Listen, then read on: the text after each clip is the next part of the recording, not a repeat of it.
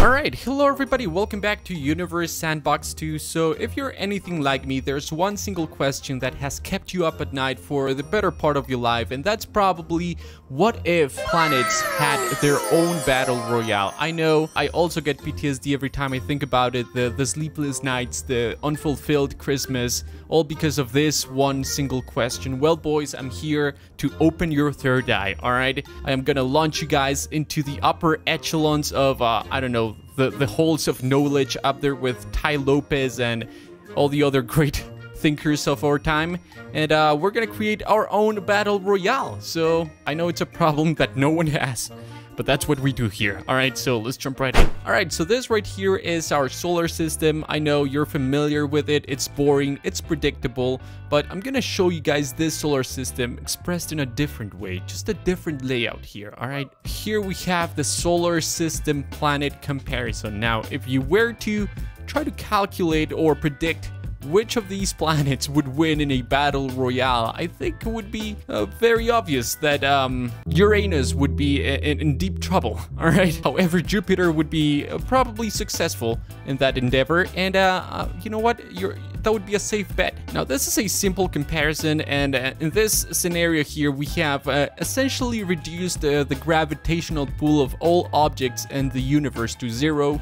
If you go back to 1, however, this is the universal gravitational standard in this game. So 1 is like the base for every sort of like force that is based around gravity in this game. So yeah, you don't need to be a genius to predict what's gonna happen here, alright? So the first thing that I'm noticing here is that obviously Jupiter's rings are gonna create a lot of damage to these guys, but obviously the main attraction here is gonna be this big dude right here, Jupiter, right?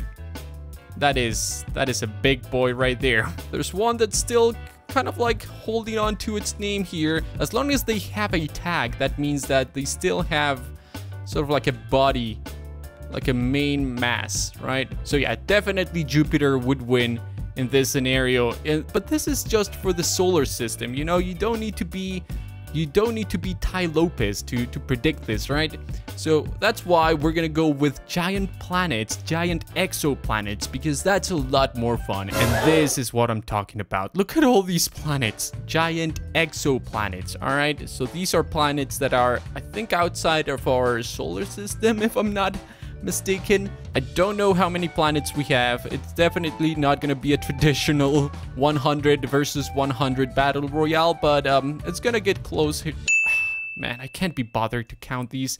Anyway, let's just make this a little bit more exciting here. And yeah, that background is a lot better. So we do have, these are real planets, by the way. So we do have the tags here with all the names. That's gonna make it easier for us to identify, you know, who is in the lead and all that stuff. Maybe we'll get sponsored by G Fuel. Maybe we can sell some gamer planet bathwater. Who knows? So how are we gonna determine who's gonna win this battle royale? Well, we have different sort of like categories here, so you can see sort of like a color scheme based around different stats. So velocity is one, acceleration is another one. Obviously at this point nothing's happening here because gravity is 0 and the simulation is paused. So galaxy brain right here. But here we have the mass category.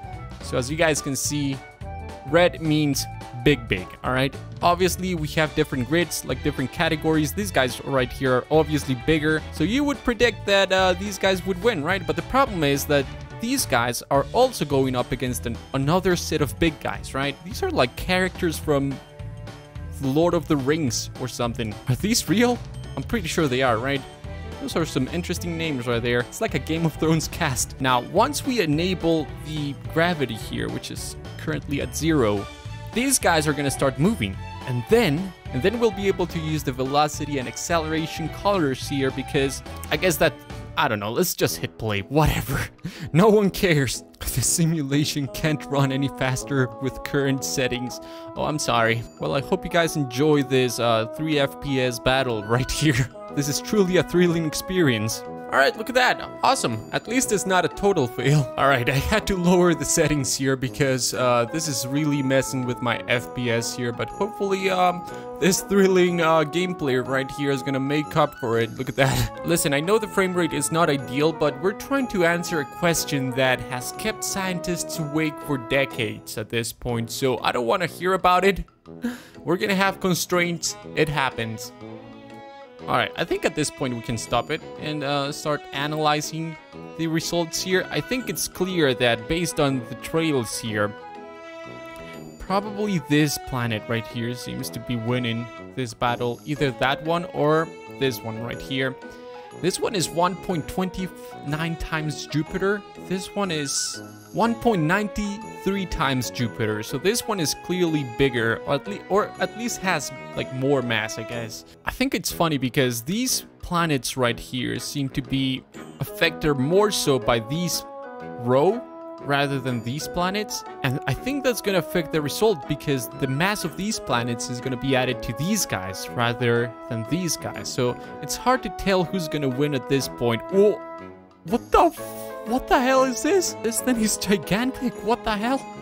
Alright, let's try to analyze this from a velocity perspective here. So I'm pretty sure green means it's moving faster and a dark blue means it's sitting still. So for what I can tell here, it seems like these at the edge are moving towards the center, which actually makes sense.